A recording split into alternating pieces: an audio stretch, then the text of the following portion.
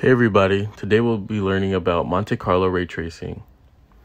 It sounds super fancy because it is, but first we need to understand the less fancy version, which is rasterization. This is the current method most games and visualizations use to render light in scenes. In rasterization, objects are represented by a mesh of triangles.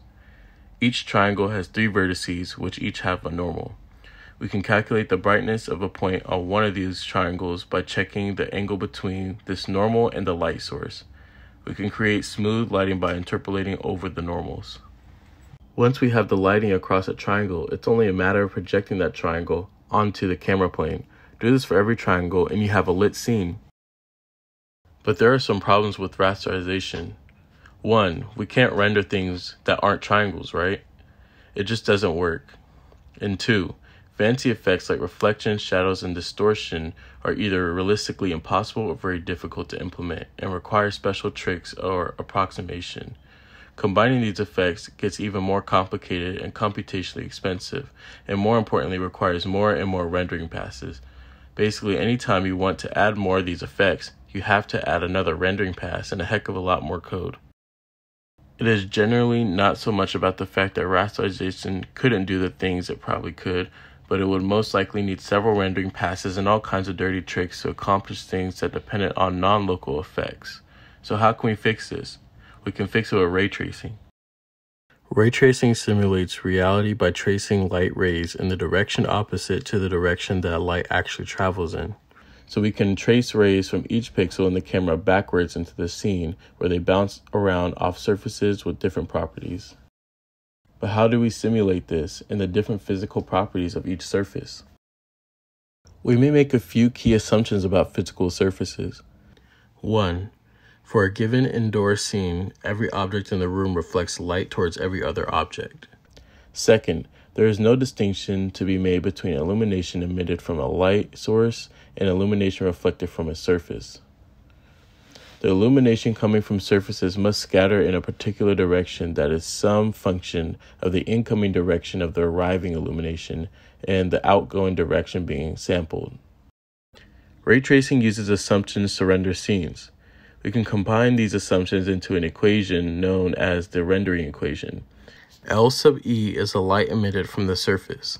F sub R is the bidirectional reflectance distribution function, or BRDF, and L sub I is the light reflected by the surface. Omega, which is the region we iterate over, is a hemisphere centered around the surface normal, so the integral represents the total reflected light, and thus L sub O represents the total outgoing light from the surface. We can't solve the equation analytically, but we can create algorithms that approximate it, which is what Monte Carlo Ray Tracing is all about. So now the next question is, how do we approximate an integral that we can't solve analytically? Essentially, it's a kind of numerical integration using random numbers. We can approximate an integral of a function by evaluating it at many random points and taking the average. Here's what that looks like as an equation. In the equation on the right, we are approximating the integral on the left by evaluating n samples and averaging them. Now that we understand Monte Carlo integration, let's apply it to ray tracing. Ideally, we take an integral over all outgoing ray angles with the given light intensities coming in at those angles, as described in the rendering equation. Remember that the outgoing traced rays physically represent incoming light rays as we trace light into the opposite direction that it actually travels in. But we can't actually take this integral because we can't solve it analytically. We don't know the function that we are integrating, as that will require already knowing the photorealistic incoming light intensities at every angle, which is exactly the problem we are trying to solve by rendering the image. Instead, we can apply Monte Carlo integration. We will sample incoming light at random angles by tracing them backwards and average them to get the light for the outgoing ray we are trying to calculate. Random sampling allows us to efficiently render any effects or scenes we want to. If we didn't use random sampling and instead just used normal ray tracing, we would either have to use only one sample ray per bounce of a surface or shoot out a ton of rays per pixel. With random sampling, we can simulate the effects we want without having to use brute force. To find the intensities of each of the incoming light rays, we have to find the point at which those light rays originated and do the same procedure there. We can't keep bouncing around the trace race forever, so after some threshold of bounces, or after we hit a light source, we terminate the recursion and return.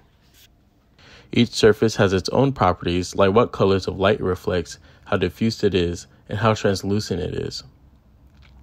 Because of this, Monte Carlo ray tracing can easily render distortions, translucency, and mirrors simply by defining different properties of surfaces and then just running the rays through these different surfaces.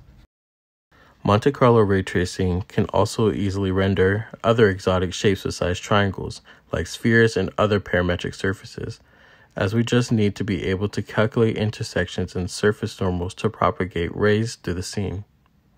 We aren't limited to rendering triangles like with rasterization, and we no longer need to do approximations like normal interpolation to get smooth surfaces. We can even do motion blur. Because motion blur is just the average of light rays over time, we can easily do this by keeping a buffer of recent rays.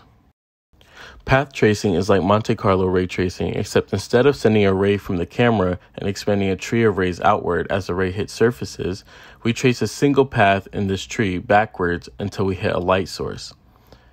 We also discard paths that don't terminate in a light source after a certain number of iterations. This results in more realistic lighting because randomly choosing paths gets you a distribution that better fits the actual distribution of light in the scene, because this better simulates light as single particles bouncing around. In conclusion, Monte Carlo ray tracing is a fancy method of rendering very realistic scenes by tracing light rays back into the scene. We can accurately and efficiently render fancy effects like reflection with Monte Carlo ray tracing, something that is near impossible with rasterization. Although Monte Carlo ray tracing is more computationally expensive than rasterization, it looks much more chic.